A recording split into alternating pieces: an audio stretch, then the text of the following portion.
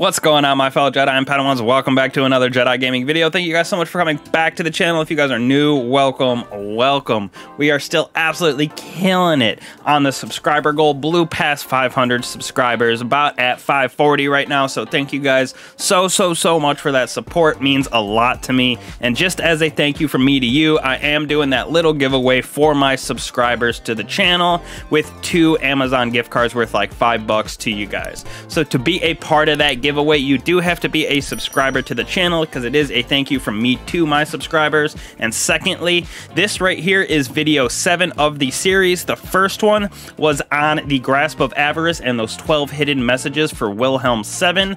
That was number 1. This video right here is going to be number 7. And then on the 23rd, December 23rd, that'll be my 10th video and the last day to get into the giveaway. So you just have to comment on one of those 10 videos giveaway and you will be entered, and we will choose a winner on December 24th, just again as a thank you from me to you guys. But enough about that right there. Let's get into today's video because this one is super special and super interesting to me. I know you guys have probably seen something about it in the Destiny community just because it is a super interesting weapon that we're going to cover, the Glacioclasm Fusion Rifle.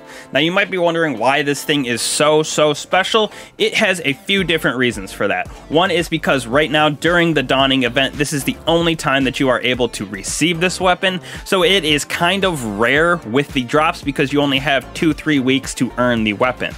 Second off, this thing has a sweet combination of perks that we don't see on any other fusion rifles in the game, and it is the combination of Subsistence and Reservoir Burst. Now this combination is absolutely nutty for a few different reasons. Reason number 1 is because Reservoir Burst, when you have the battery full, your next burst deals additional damage, which is roughly 25% damage increase, and the enemies explode. So you're doing extra damage, and it is super good for ad clear. Because of that explosion, it creates a nice big explosion, which wipes out plenty of enemies. You pair that with Subsistence, so on your Reservoir Burst kills, the target's defeated partially reloads the magazine, so you're basically always having Reservoir Burst procced because your battery will be full, you have a full magazine, you do damage and defeat an enemy, and that explosion and that single enemy refills that one bolt that you just shot out of the fusion rifle, and you are back to a full magazine and can keep shooting. As you can see in the background gameplay right here, I'm in the K1 Revelation Lost Sector on the moon, and every time that I defeat one of these acolytes, these hive, I get that bolt back in my magazine, and then the continuing explosions and extra damage is output, so I never have to reload this weapon until I actually run out of special ammo and I have to go find more. Now this is the roll that I have on mine right here. We have our Reservoir Burst, which I was talking about, and our Subsistence, definitely the most 2 important perks that you can have for this roll.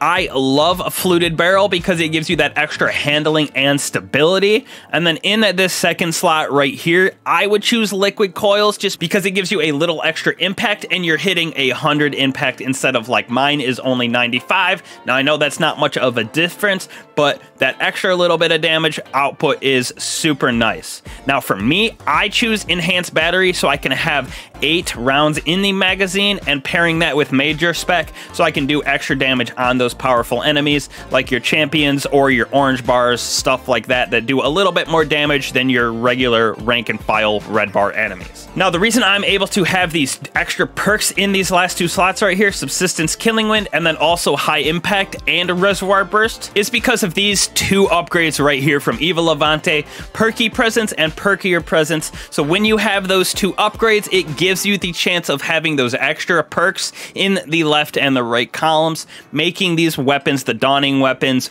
way more versatile. And farming these, you can have a plethora of options on the rolls like I do. So I can take this thing into both PvE and PvP because I have Killing Wind and High Impact reserves for PvP, and then Reservoir Burst and Subsistence for PvE, making these weapons just super important to farm while we have them during the dawning. Now, the only downside to this weapon for me is the charge time at 1000 is a little slow, but it's really not that bad compared to other ones. So if you are looking for a little difference on the roll, instead of the range masterwork that I had, you can do a charge masterwork, which does bring down the charge time from 1000 all the way to 960. So it's just a little bit, but that extra timing does help, especially if you're used to fusion rifles that shoot faster. Now, to obtain this Glacioclasm right here, you are gonna have to put on your baking cap and start baking these cookies for our NPCs,